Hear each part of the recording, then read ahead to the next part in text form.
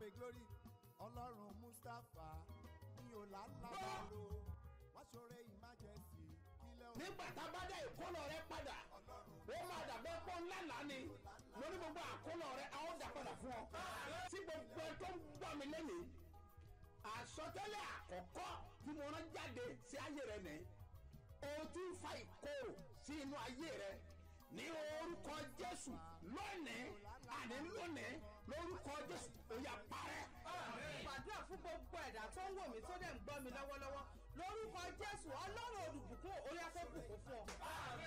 jẹ́ kí Ọlọ́run àlàáfíà The God of peace. kí ó wà pẹ̀lú gbogbo ènìyàn Be with everyone. tó ń gbọ́ ohùn mi Hearing my voice. jákèjádò àgbáyé. All over the world. àṣẹ tí ẹnu mi jáde Authority comes out from my mouth. ọwọ́ Ọlọ́run àti agbára ẹ̀ And the power of God. ìrànlọ́wọ́ àti òkè wá Air from above. agbára tí ń gbé ní sókè Power of lifting. ní orúkọ Jésù In the name of kí agbára kó Jesus. ṣe àwárí rẹ Power will locate kó gbé you. ògo rẹ jáde Bring out your glory. kó ta ìmọ́lẹ̀ rẹ Will shine your kó light. sílẹ̀kùn ayọ̀ fún ọ Open that of kó joy fún for ọ you. ní ìṣẹ́gun Will give you victory. ní orúkọ Jésù In the name of Jesus. àánú máa wá ọ rí Mercy will locate you. wàá dẹ̀ ṣe bí ọba And you will reign as king. Jésù Olúwa wa.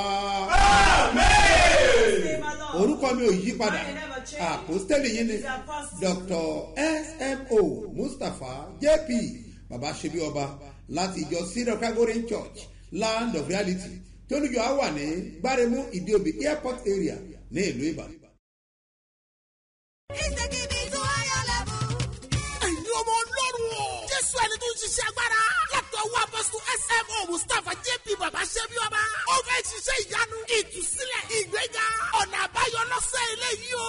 ìwọ náà wà nírìírí iṣẹ́ agbára ẹ̀ lọ́jọ́ Sunday. nínú ìsìn ológo láago 8 òwúrọ̀ sí 11 àbọ̀. wá wo bí Ọlọ́run ṣe ń tú àwọn èèyàn rẹ̀ lẹ̀. ọjọ́ Wednesday ní ìpàdé ẹ̀tọ́ àbájẹ̀mú yẹn. agbára láti ṣe bí ọba. aago 9 òwúrọ̀ sí 12 ní. ọ̀pọ̀ àwọn èèyàn tí ìrètí ti pín fún ní àṣẹ ti balẹ̀ o. wọ́n ti ń dáre rẹ̀ ṣe ní gbogbo ọ̀nà. má jẹ́ kí iṣẹ́ àmì àti ìyanu tọ̀sẹ̀ yóò fowó náà rú. darapọ̀ mọ́ àwọn ọmọ Ọlọ́run nínú ìjọ Seed of Christ Golden Church International láti ọ̀rẹ́ méjì express tàbí airport road. ẹ sọ fún ọlọ́kadà pé ọjà Orísun bá rẹ̀ lọ níbi òbí. ẹ sọ̀kalẹ̀ ní Sebioba bus stop. àṣẹ àtàgbàdà tó máa mú ọjà bí ọba ó máa bàlẹ́ ọ lórúkọ Jésù.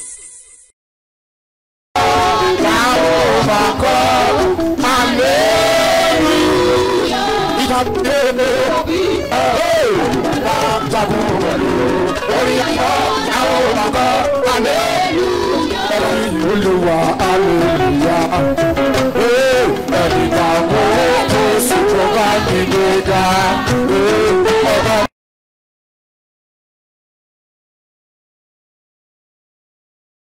Olúwa hallelujah ẹ̀dìgbà wo Jésù tó bá mi gbé ga tó bá mi gbé ga ẹ̀dìgbà wo tó bá mi gbé ga ẹ̀ka mi Olúwa hallelujah ẹ̀dìgbà wo Jésù tó bá mi gbé ga. ìlànà basanda yaraba o. In the name of Jesus. ètí ara bí dùn ní ní nàmá. In the mighty name of Jesus. lè àkàrọ̀ bàdà ha. In the name of Jesus. nínú ìgbèkùn táyé jù ọ sí. There is the spirit of enemy that's on him. ó yá jáde wá. Come out of it in Jesus' name. Amen. ibi tó wà yẹn Where you are, rí pé o kàn rí ẹ̀pẹ̀ díẹ̀ ha kó fi sọ́wọ́ báyìí. make sure you take a little sand and put it on your head.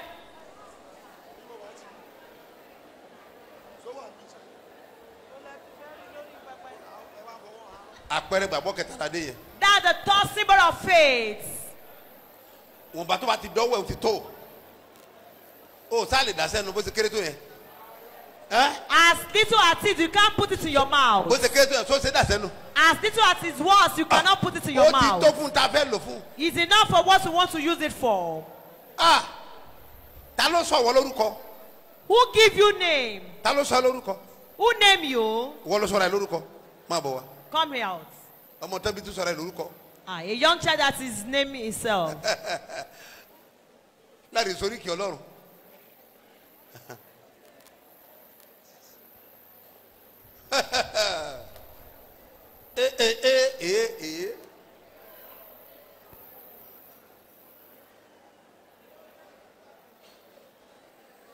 Are you ready? Yes, Yes, sir. Shaitan. Obi, Look here. ogun orúkọ ló ń jà ẹ́. It's battle of name that is tormenting you. Kí ni mo sọ? What did I say? Orúkọ. Àmì sọ́gun orúkọ ẹja yẹn ni. Do you know Ọmọ the name jáyàn. of does Ogun orúkọ ló ń jà. it's battle of name that is tormenting him? Ìjọ tó ẹ máa gbọ́ o. Listen. Nínú àwọn áńgẹ́lì tó wà lókè ta ni máa ń jà. Part of the angels that we Michael. have. Ìjà ló máa ń jà. Kí ló kọ tiẹ̀? Ọmọtayọ. Kí ló kọ tiẹ̀? What's your Ọmọwùmí name? Michael Aluko. Kí ló orúkọ ẹ̀? Ọmọwùmí Michael Aluko. Michael. Michael onídàáyínà. Oh my God. Michael ló ń jẹ ogun orúkọ ló ń jà. Ogun It's orúkọ. battle of name that is tormenting him. Bó ṣe wà yẹn, As he was, ó gbórí owó wáyé ni. he came with the head of riches. Mọ́tà ọ̀sọ́ gbọ́. Omotayo, can you hear Ó that? gbé orí owó wáyé. He came with riches. Ṣebí ìgbà tó ìwọ jẹ́ Mọ́tàyọ̀. You are bearing Bó ti Omotayo. jẹ́ ọmọ wù mí, ṣebí yẹ kó dáró. You are bearing Ó Omowumi. fi Michael kún. They now add Michael Ó to sá it. jà ní sá. That will just fight. Àwọn Michael ló ń jẹ́. So you are Michael. Àwọn ogun rẹ̀ àbẹ̀dẹ̀ àjọ fèsì ẹ̀. Don't worry, we'll face him. Ogun rẹ̀ jọ ń jà o. That's battle. O lè so lówó tó dẹ̀ wálẹ̀ bẹ́ẹ̀. You can be a rich man and will just come down like Kí ni that. éèjì ẹ nígbà tó ti bẹ̀rẹ̀ sí ka owó? What's your age when you started counting money? Can you remember? Yes sir, Yorùbá ni mí sir. Bíi 30 something sir. Ló ti bẹ̀rẹ̀ sí rí owó. He has been acquiring money since 35 years of age. Táwọn yẹn ti ń ṣiṣẹ́ lábẹ́. Kọ́dá káwé. He's not educated. People are working under him. Níbo ló ti graduate náà? Mi ò kàwé sir. Kọ́ káwé. But ó ti ń ka owó. He has been counting money. At stage of early 30s. Láti bí ọmọ ọgbọ̀n ọdún. Ó lé díẹ̀. Ló ti ń ka owó. 30 Ó plus. ti nílé iṣẹ́. He has a company. Extension ló kó ba ogun yìí náà ní orúkọ. Is that battle of name that torments you? Extension. Ǹjẹ́ o lè sọ rúùtù ogun ẹ̀ torí pé ara àwọn tó fowó tọ́jú tó fowó di ọrọ̀ fún tọkàn ẹ̀ balẹ̀. It's part of the people that to help that you are rest assured. Wọ́n dẹ̀ lọ sí ìrìn àjò lọ sí ìlú kan tá à ń pè ní Òkè Àkó. They went on a journey to Okeako. Máyí kadà tó bá dé kàn lẹ́kìtì. If you get to Ayédùn Ìkọ̀lé-Èkìtì, Òkè Àkó. Òkè Àkó. Ibẹ̀ ni wọ́n ti lọ parí iṣẹ́ sí.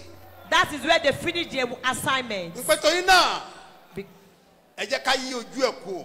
Let's turn his face away. Mo rí pé ìsọsí ẹ wà ń bẹ̀ bọ̀dù wọ́n ti fi báńdì sáré mi ò lè sọ sórí I saw you have wa. resources there. They put boundary. I can't say more than Fún ní that. máìkì sọ dáadáa.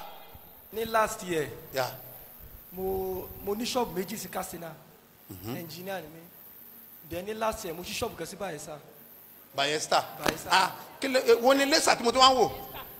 Bayelsa ni mo ṣí sí sir. Mo ní wo ni lẹ́sà tí mo wá ń wò? Mo ń plan àti ṣí iléeṣẹ́ kan sí iléeṣẹ́. Okay. Yeah. Which one is the Elisha I'm looking at? Then mo gbé agbẹ́ engine yẹn lọ. Mo wá padà ń bọ̀. Mo wá ní kí n rest ní Kaduna torí Katsina state mo ti wá. Mo ṣe last date ní Kaduna nìyẹn. Nígbà tó lọ establish When he went to establish Bayesta, Yes, sir. òun in padà sí Bayelsa, Katsina he's ní returning Kaduna. back to Katsina. O last dent, okay? He got an accident at Last Kaduna. date yẹn àti gba ẹni wo kan ti change. Since then, things just changed for him. Àtìgbà yẹn kan ti change. Bẹ́ẹ̀ ni sir. New resources yẹ kí ló ń fún ẹ? What's your new resources given to Ilé iṣẹ́ tó you? ṣẹ̀ dásílẹ̀ kí ló The ń new fún ẹ? company, what is it giving to you? Kò dàbí sir. It's not productive Yeah. Because wọ́n ti ṣáájú ẹ̀ débẹ̀. because they went there before you. So ló mogun jà ni. You say you can fight, Abi? Àjọ jà á. We will fight. Ìwọ náà fẹ́ tóbi àbí? Yes sir. O fẹ́ expand. You want to expand. Àwọn náà ti lọ dúró lè lọ́nà. That's why they block you on your way. Ẹni tí ó jẹ Michael ìjọba tẹ̀ jẹ́ tó lè gbàdúrà dáadáa. Even the one that will bear Michael will be able to pray very well. Ẹ kàn dé sọmọ lórúkọ You just name your child láàrin wòlíì. without saying the prophet. O mọ̀ túmọ̀ ó kọ́. You don't know the meaning of name. Àwọn tí ń jẹ́ Michael The people that bear ẹ Michael, lọ wá wọn. go and look after Wọ́n máa them. fèsì ogun ni. They always face battle. Michael mélòó ló mọ̀?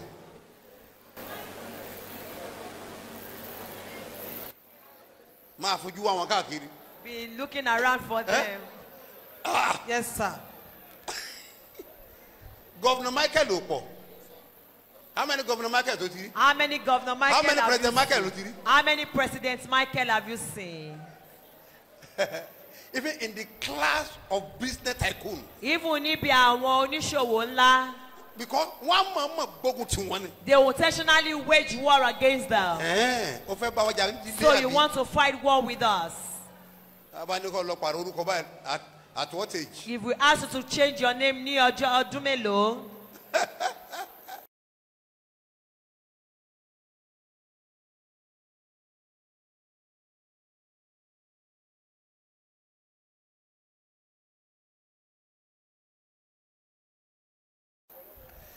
Can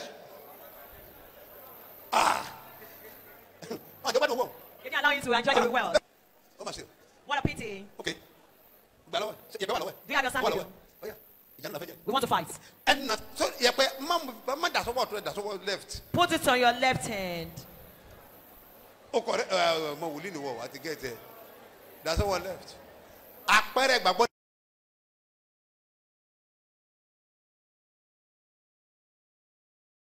Number 3.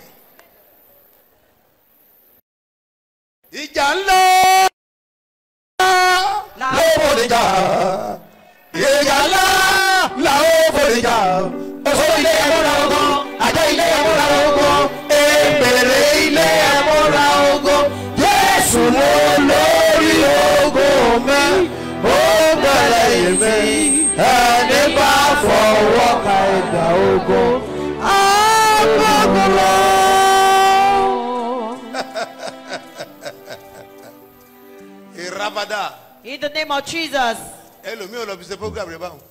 Some people will go and use this for program. In the name of Jesus. Say land.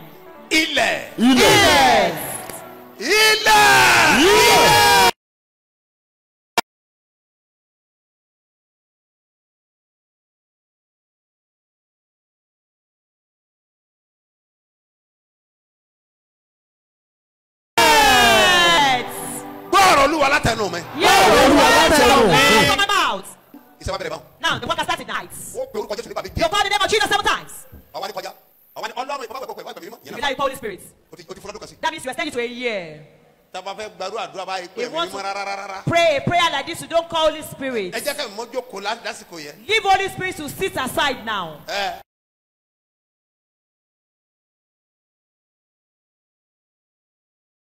Benny, it's Holy Spirit that speaks. Book of Luke chapter 13, verse 6. He gave them this parable. A man had a fig tree that was in his vine, and he came. He was looking for fruit. He couldn't see any. And he told the wise man, behold, for 3 years I've been looking for fruit on the fig tree. I couldn't get any. Cut it off. Why is it just green without fruit? Cut it off. And he answered and told him, leave it for this year. See, I will make rounds around it. See, I will and I will put, if you bear fruits, good. And if you fruitness, after this, cut it off. That is another year. Or do become Iran? So when you call the name of Jesus, the Holy Spirit, you mean you are calling comforter. Comfort God not to kill him now. In the name of Jesus. You will call the name of Jesus 7 times. Access. The name of Jesus is access. Orúkọ Jésù jẹ́ ohun tó ní.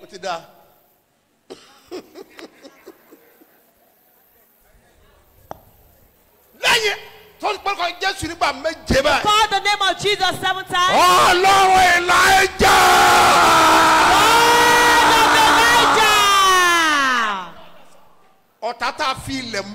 The enemy mowed with sand. tó wá jẹ́ ogun fún èmi. That is a battle for me. Dr. SMO Mustapha JP BabaSebioba.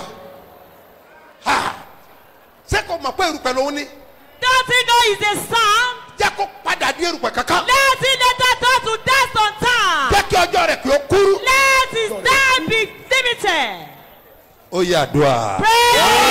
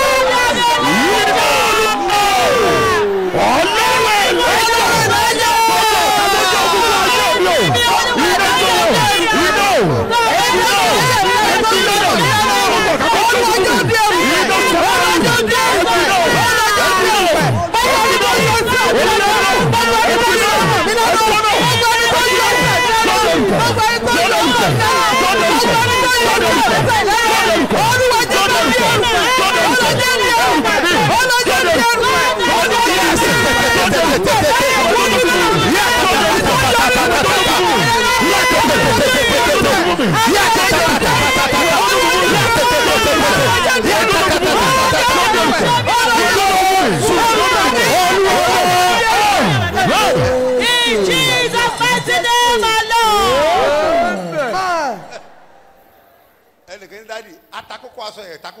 Somebody said, Daddy, we knot our clothes, do not knot yours.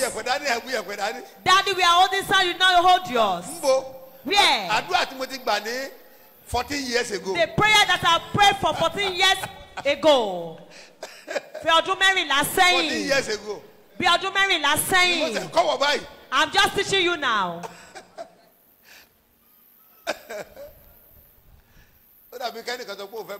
It's as if somebody said you want to fight me. No, it's a problem. It's not a problem. That's their grave. No.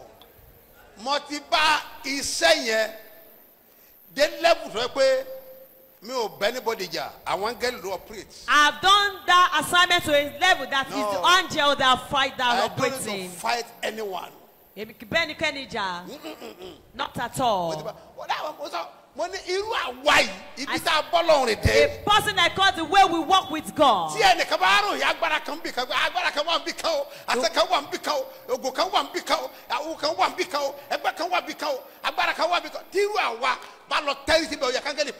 If anybody tells us that we like me, now said there's a power, there's something else for us to now go there. Let angel kill us there. I don't have any connection with them anymore. In the name of Jesus. In the name of Jesus.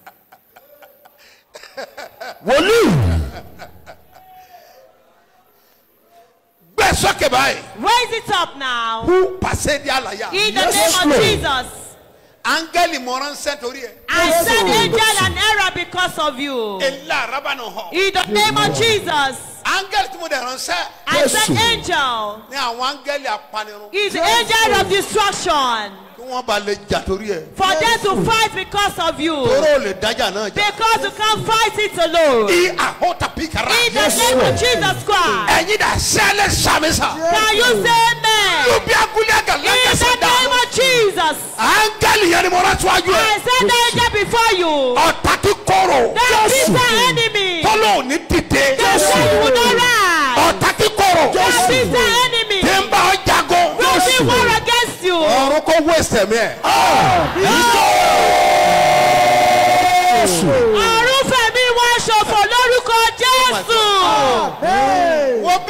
Look here. Look here.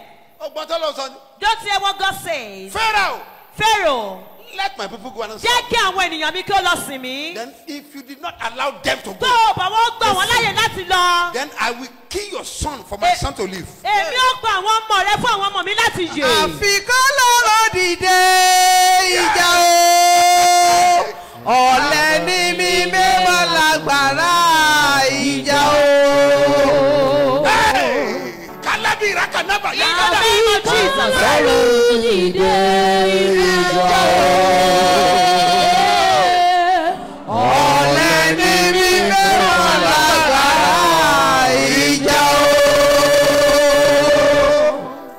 In the name of Jesus. In the name of Jesus.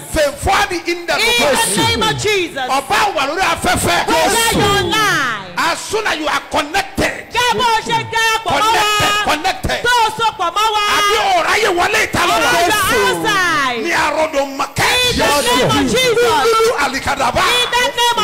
That bitter enemy. When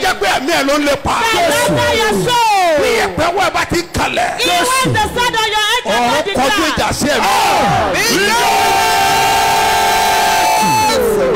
will find them in Jesus' name.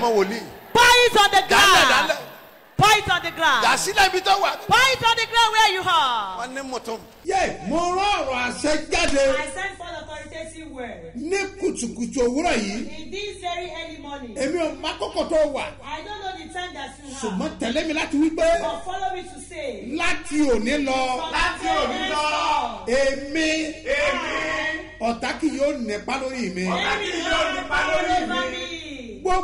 Every negative word. Don't you hear me, Leno?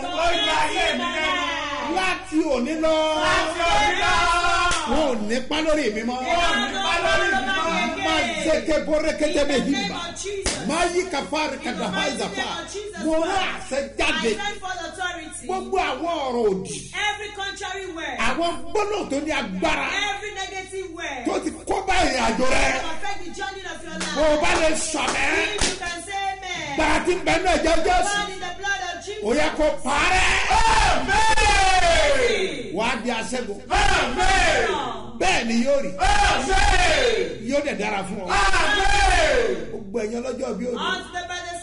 Only wedding anniversary. People celebrating wedding anniversary. Mo sọ tẹ́lẹ̀ sáyé. I prophesy to your life. Àánú ọlá àtọ́jú rere. Mercy and favour of God. Ọwọ́ àṣeyọrí. End of success. Ó yẹ kó wọnú ayé.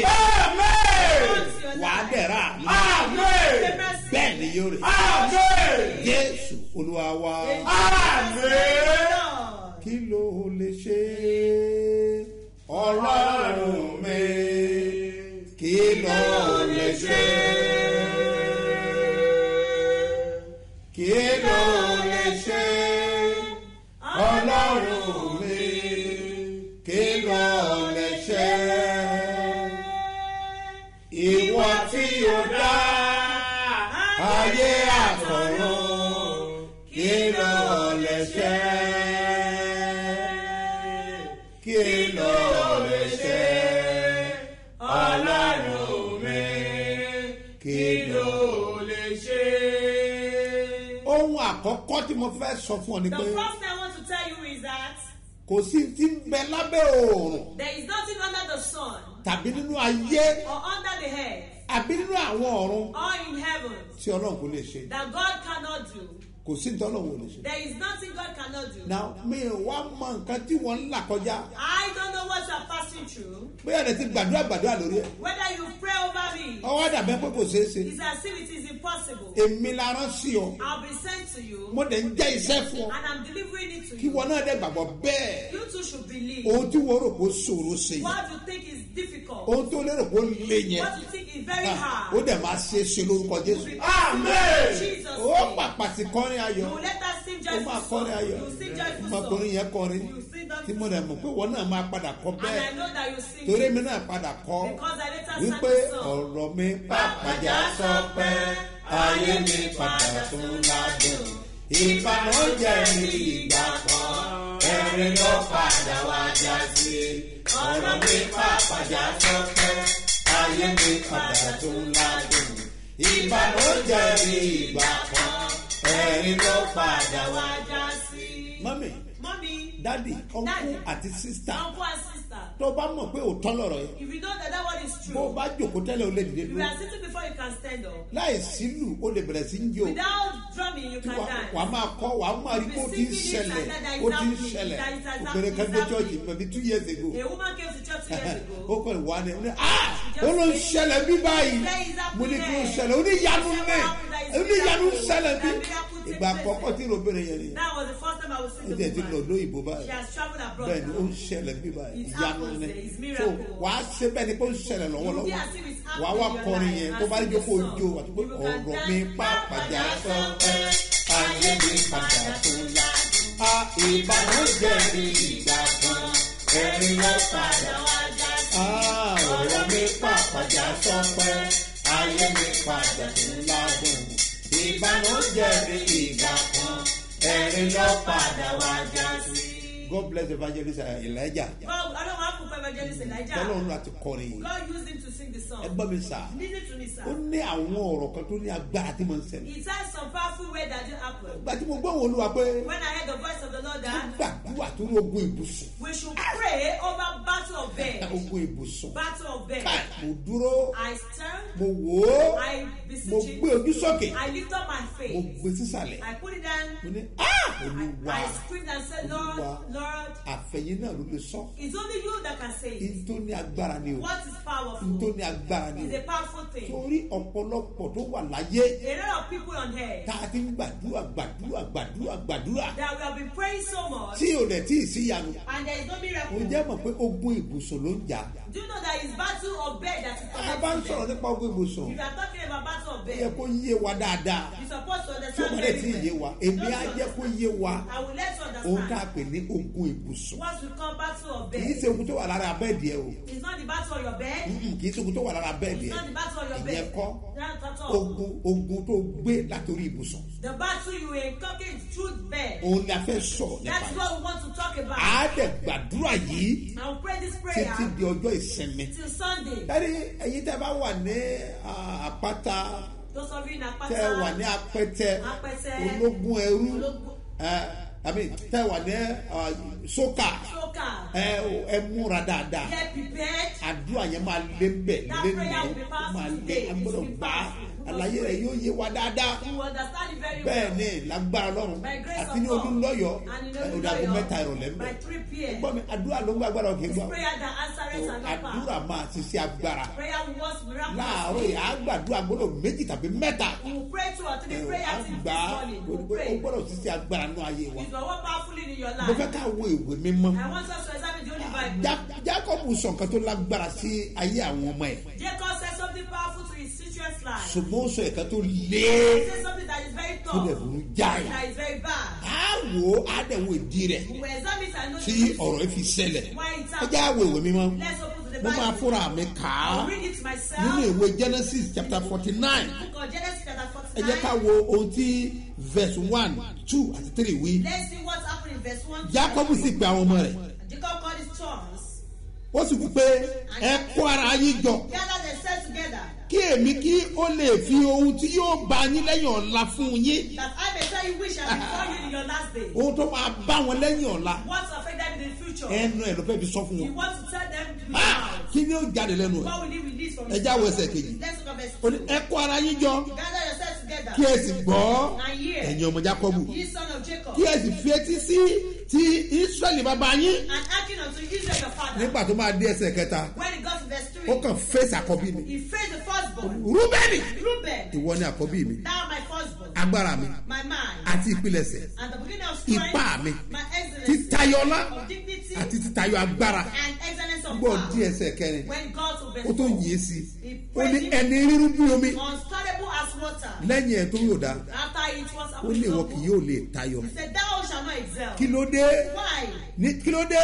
Why? Ó nítorí tí ìwọ gun orí ẹni bàbá rẹ̀. Because thou art went up with thy father's bed. Lébékè sédekèrè In the bèdú. name of Jesus. Ìwọ gun ẹni bàbá rẹ̀. Thou went to your father's bed. Alẹ́ làbásùdì ńlẹ̀ kálábù kẹ́lí àláyà. Gbogbo èèyàn dìde. Let everybody Ẹ stand on your dìde. feet. Stand on your feet. Ogun ìbùsùn tó ń jà mẹ́. Battle of bed tormenting me. Ẹ̀mí mímọ́. Holy Ẹ Spirit. fi ẹ̀jẹ̀ yẹn rà padà. Give me with your Gbogbo blood. èèyàn gbọ́ sókè àdúrà. Ọjọ́ Jésù! Ọjọ́ Jésù! Ọjọ́ Jésù! Ẹ̀ẹ́dẹ̀ ẹ̀mẹ́sẹ̀ ẹ̀yà. Yẹ́sẹ̀ tẹ́bi tẹ́bi.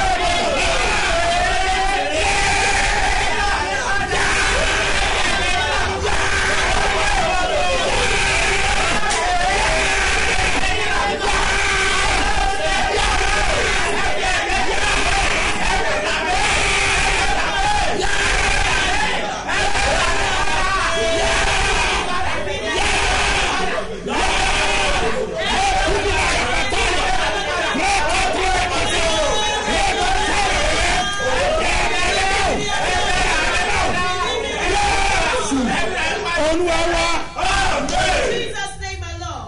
ṣe pé ó kàn gún bẹ́ẹ̀dì bàbá rẹ̀ tó fẹsẹ̀ gorí ẹ̀ kọ́. It is not that he just sleep on his father's bed. Gba mo sọ pé ogun ìbùsùn ọmọ ògbé ogun ìbùsùn When náà. I'm talking about the battle of bed, we examine what O gbèsè pé. he caused him. Gbèsè pé. He caused him. Ọgbọ́n ẹni bàbá rẹ̀.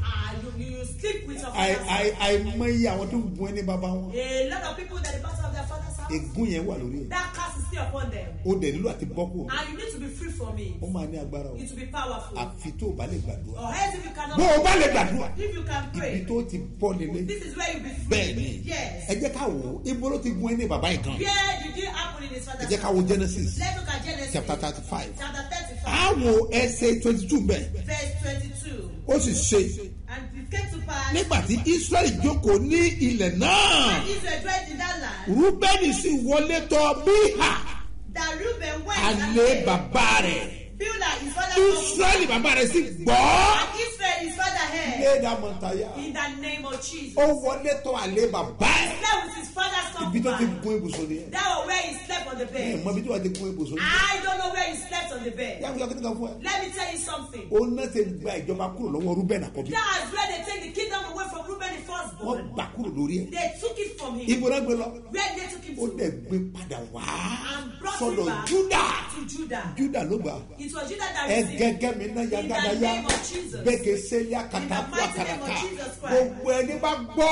Whosoever that Ẹ hears, jẹ́ kí àmì yín ní túmọ̀. let her have Ogun ibùsùn ti ń jà ọ́. battle of bed to Ó make yá you. pàrà. Yes, Gbogbo Jesus. èèyàn dìde dúró. You will stand up, everybody. Torí ò mọ bí tí ibùsùn ti ń Because you ṣẹlẹ̀. don't know where your own bed A has ṣẹ̀ṣẹ̀ bẹ̀rẹ̀ ni. We just started. Mo máa sọ̀rọ̀ nípa ìdí Sátọ̀dé. I will talk about it Ó di Saturday. Sunday ká tó parí We ẹ̀. are going to end it on Ẹ̀yin tẹ́ Sunday. wà ní Port Harcourt. We are in Port Harcourt. Ẹ múra sílẹ̀. Get prepared. Màá wọ Port Harcourt lọ́la I lágbára will go náà. to Port Harcourt tomorrow. À á pàdé ní ọ̀la. We will meet Màá fún ọ ní tomorrow. àdírẹ́sì. I will give you the Ó address. máa ní agbára.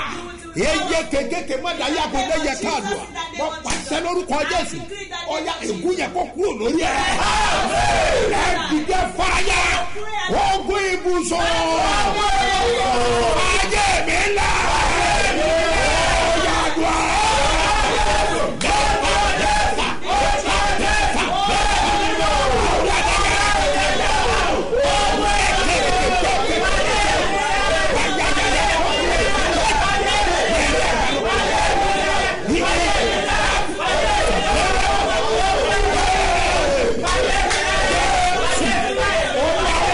Jesus' name, my Lord. Àṣẹ tẹnu mi jáde. Blessing comes out from my mouth. Agbára ẹ̀jẹ̀ Jésù. Power of the blood of Jesus. Kò ṣe àwẹ̀nùmọ́ ara.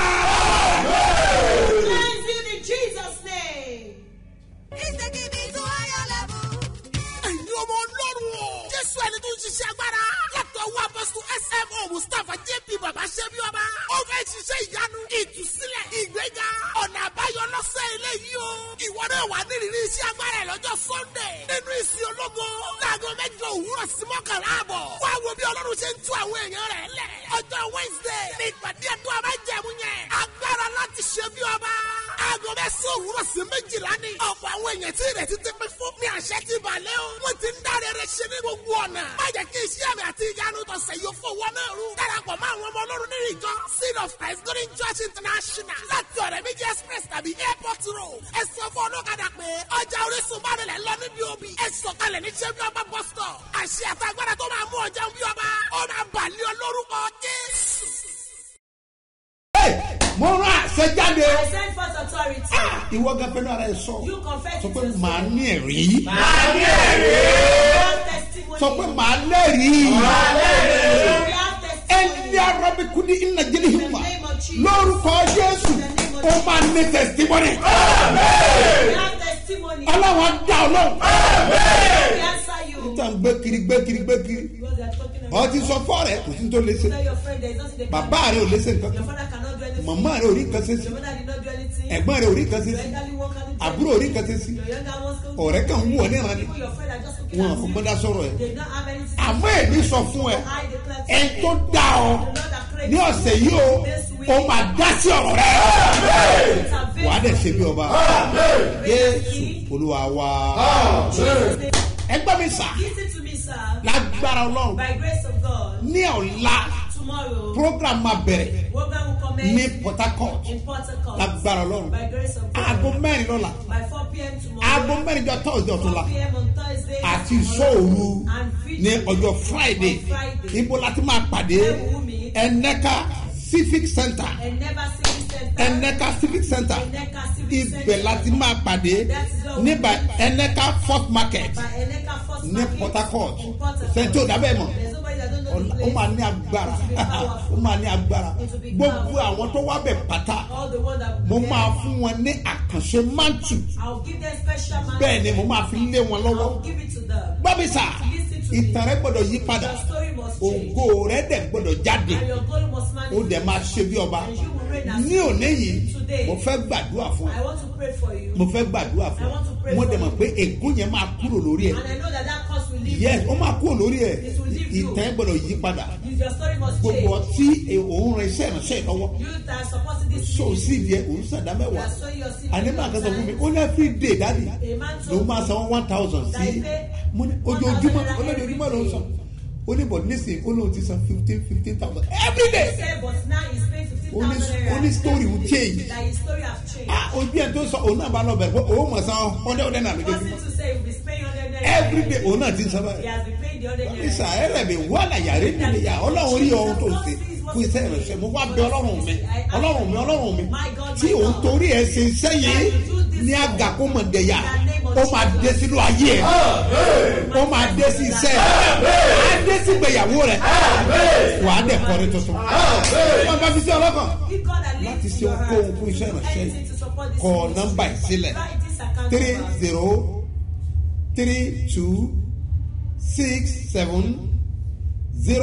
3232670285 gbọ́dọ̀ kan sí Hear it again.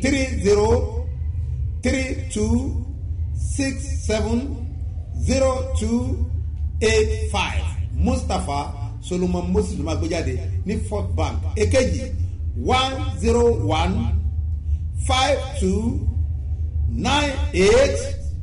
10152989950 Seed of Calvary Church ló máa gbé jáde ní Zenith Bank lórúkọ Jésù ayé rẹ̀ á dìde mo ní ayé rẹ̀ á dìde ayé rẹ̀ á fọ̀ sọ ilé ìfúnra ẹ̀ Say this to sọ pé yourself. màá pàdé aláàánú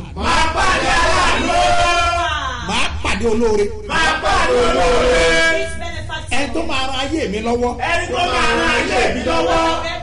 mo máa pàdé ẹ̀ gẹ́gẹ́ bí ọ̀rọ̀ ẹnu rẹ Confession of your jáde kó lọ pàdé aláàánú ilà òde bí kùrì nìyà lè gbọ́ ara mi dàyà lórúkọ Jésù kí ayé rẹ kó fọ́ àpẹẹrẹ àpẹ ọ̀run àyà sí mọ́ yóò ṣiṣẹ́ agbára yóò lè dára fún ọ má wàá gbàgbé. Lódodo dájúdájú lódodo dájú àánú rẹ yóò sì wà títí ayé lódodo dájú àánú rẹ yóò sì wà títí ayé lódodo. Ẹ sọ pé lódodo dájúdájú lódodo tó dájú àánú rẹ yóò sì wà títí ayé lódodo àánú rẹ yóò sì wà títí ayé lódodo. Ẹ wá sọ pé yóò jọba àjọba àdáńdé o ẹni ṣègbàgbọ́ o èyí ṣọlẹ́yà àjọba àdáńdé àjọba àdáńdé o ẹni ṣègbàgbọ́ o èyí ṣọlẹ́yà àjọba. Mú mi délé ògo Èdùmàrè mú mi délé ògo Èdùmàrè mú mi délé. Ilé ògo máa ń dá mi lọ́rùn Èdùmàrè. Ilé ògo máa ń dá mi lọ́rùn Èdùmàrè. Ìjọba ọ̀run lèrè onígbàgbọ́ o. Ìjọba ọ̀run jẹ́ nkùnà bàbá mú mi délé o àgbà ọ̀nà bí èéfín mú mi délé o bàbá ìjọba lèrè òní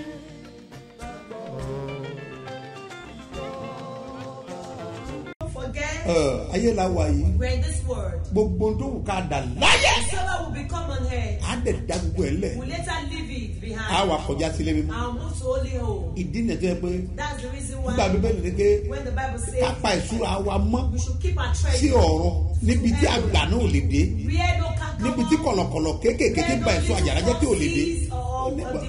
Gbogbo àwọn kan tó ń ṣe láti so sí ìdí ẹ láti sọ̀dá mẹ́wàá láti sọ ọ̀rẹ́ rẹ láti sọ̀pọ́tì iṣẹ́ Olúwa. Òun pa á mọ́ síbi tí ìpara ò lè dé ni. You are keeping that treasure to where forces can. Náà ibi tó wá pa á mọ́ sí ògbọ́dọ̀ mọ́ débẹ̀ o. You must know if your mother fails to get where your treasure is. Ìtí bá ń bẹ lọ́wọ́ rẹ̀ tí ò lè jẹ́ òde bẹ̀ dánilẹ̀ lórí.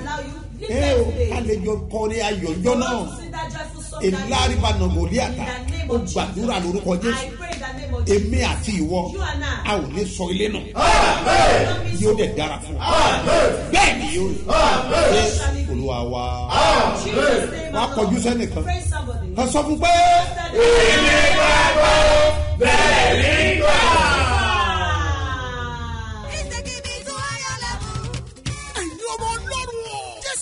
Ṣiṣẹ́ agbára látọ̀ wá apọ́sítù SMO Mustapha JP BabaSebioba. Ó fẹ́ ṣiṣẹ́ ìyanu, ìtúsílẹ̀, ìgbéga, ọ̀nà àbáyọ lọ́sẹ̀ eléyìí o. Ìwọ náà wà nírìírí iṣẹ́ agbára ẹ̀ lọ́jọ́ Sunday. Nínú ìsìn ológo, láago 8 òwúrọ̀ sí 11 àbọ̀. Wá wo bí Ọlọ́run ṣe ń tú àwọn èèyàn rẹ̀ lẹ̀. Ọjọ́ Wednesday ní ìpàdé ẹ̀dùn àbájẹ̀mú yẹn. Agbára láti ṣe bí ọba. Aago 9 òwúrọ̀ sí 12 ní. Ọ̀pọ̀ àwọn èèyàn tí ìrètí ti pín fún ní àṣẹ ti balẹ̀ o. Wọ́n ti ń dáre rẹ̀ ṣe ní gbogbo ọ̀nà. Má jẹ́ kí iṣẹ́ àmì àti ìyanu tọ̀sẹ̀ yóò fowó náà rú. Darapọ̀ mọ́ àwọn ọmọ Ọlọ́run nínú ìjọ Seed of Christ Golden Church International láti ọ̀rẹ́ méjì express tàbí airport road. Ẹ sọ fún ọlọ́kadà pé ọjà Orísun bá rẹ̀ lọ níbi òbí. Ẹ sọ̀kalẹ̀ ní Ṣẹ́bíọ́bá bus stop. Àṣẹ àtàgbára tó máa mú ọjà ń bí ọba. Ó máa bà lé ọ lórúkọ Jésù.